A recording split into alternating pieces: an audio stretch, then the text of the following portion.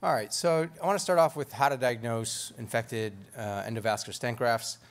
A couple important things. One is that the cultures may not be positive. 33% of cases have negative cultures, so it's important to still have a high index of suspicion in the appropriate clinical situation. We need to look at the CBC, the CRP, which you can have an elevated white count, elevated CRP. CTA is the gold standard for diagnosing infected aortic endografts. When things are not clear, you can consider other modalities, including white blood cell scans. Some of the CT findings that are important to consider: peri-graft air, tissue infiltration, intrasac collections, fluid accumulation, soft tissue attenuation, ectopic gas, pseudoaneurysms, discontinuity of the aneurysm wall, focal bowel thickening, direct contrast enhancement in the bowel. The first case I'm going to present is a patient of mine, 76-year-old male, history of AFib, CHF. He underwent an elective EVAR for a 6-centimeter aneurysm. 10 days post-op, developed a UTI and was then bacteremic with Pseudomonas. About 1 month after treatment, he represented with new onset abdominal pain and fever. This was his initial CAT scan. You can see this is the aortic wall that's no longer in continuity, and there's this periaortic collection. And I'm just going to go through a few representative images. We also obtained a white blood cell scan, which you can see there's obvious area of uptake here. So in terms of the treatment, you have two really ways to kind of deal with this. One is a conservative approach, and the other is surgical. Conservative really is prolonged IV antibiotics, CT-guided drainage as needed. This is guaranteed to fail eventually. It's just a matter of time. This is something to consider as a palliative maneuver or as a bridging maneuver. And then surgical, there are many ways to manage this surgically. Explantation is usually required in all cases. You can couple that with an extra anatomic bypass with aortic ligation, iliac ligation if needed. Rifampin soaked grafts have been used. We can do harvest femoral vein and use that as a conduit. We can use cryopreserved. There are other ways to manage it.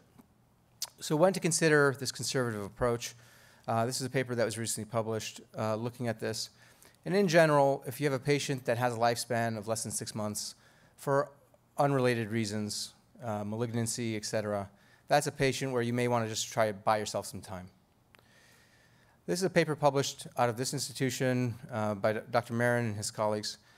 And this looked at 7 high-risk patients with aortoenteric fistula, 2 primary, 5 were secondary. 1 patient was a patient with a celiac aneurysm that was in continuity with the duodenum. 3 patients underwent AUI, 2 underwent tube graft placement, 1 underwent a bifurcated graft placement. 1 patient underwent a CT-guided drainage post-op. The point I want to make here is, of this, 6 that underwent endovascular repair, 3 late deaths occurred due to other reasons. There were 2 MIs at 11 and 13 months, and 1 CVA at 18 months that resulted in mortality. These 3 patients didn't die from the infected endograft. 3 other patients were alive at a mean follow-up of 36 months, ranging from 23 to 67 months.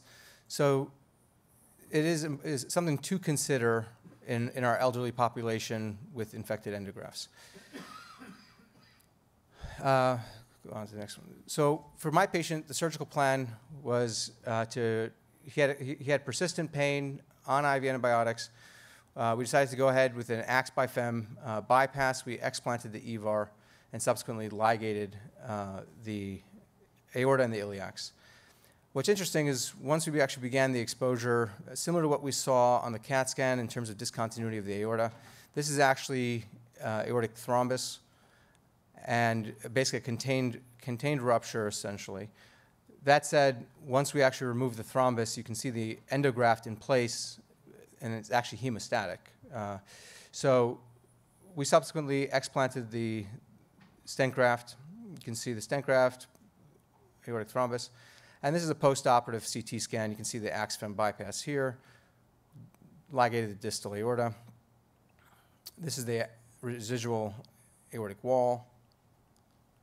And this patient, actually, this is the FEM-FEM, went on to make a full recovery. He had initially some lymphatic leak that eventually resolved. Another patient I want to present is this 80-year-old gentleman with a history of COPD, had a CABG, had a AAA repair managed open 25 years ago. He presented with a GI bleed. This is his initial CAT scan. This is the distal aorta. This is the aortic bifurcation. At the distal anastomosis, this was a tube graft. It was in continuity with the bowel. I'll show this in a couple different projections here. So you can see this is the bowel. This is the area of continuity. So given this patient presented with a GI bleed, we initially managed with a stent graft as a temporizing maneuver. We then proceeded with cardiopulmonary evaluation to assess the suitability for definitive surgery. After an uneventful EVAR, he was discharged on IV antibiotics. He had actually a favorable cardiac and pulmonary workup. He was originally scheduled to return for an elective definitive operation, but 4 weeks later, he actually presented with sepsis. Here you can see the endograft with perigraft air. And this confirmed our suspicions that this was likely a colonic aortic fistula. This is just a short video. Kind of go to the meat of it. So this is actually the graft, and this is the sigmoid colon. This is the sigmoid colon. This is the actual fistula here. So after taking down the fistula, we then exposed the graft.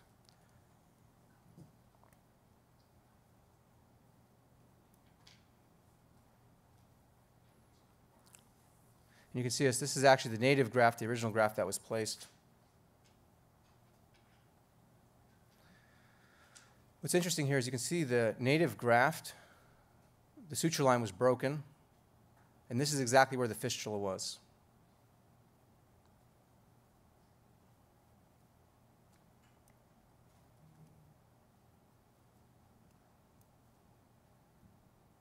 So ultimately, we got proximal distal aortic control, took out this stent graft.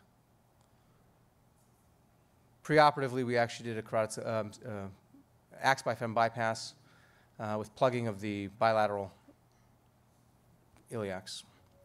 This is a study that was published out of Montefiore with Dr. Marin, Dr. Sanchez, and colleagues, where they took 18 dogs and they managed 8 with an endovascular stent graft, 10 with an open surgical graft, and they inoculated all these grafts with Staph aureus. What they noticed, which is an interesting finding, is that 50% of the dogs with the standard graft actually cleared the bacteremia by 14 days, while only 20% of those with an endograft cleared the bacteremia. After euthanizing all these animals, they found that the number of bacteria that were found on the grafts was significantly higher for the stent grafts. And what they propose is that the host defense mechanisms can't target that bacteria and clear it for stent grafts. So it's just something to keep in mind. Thank you.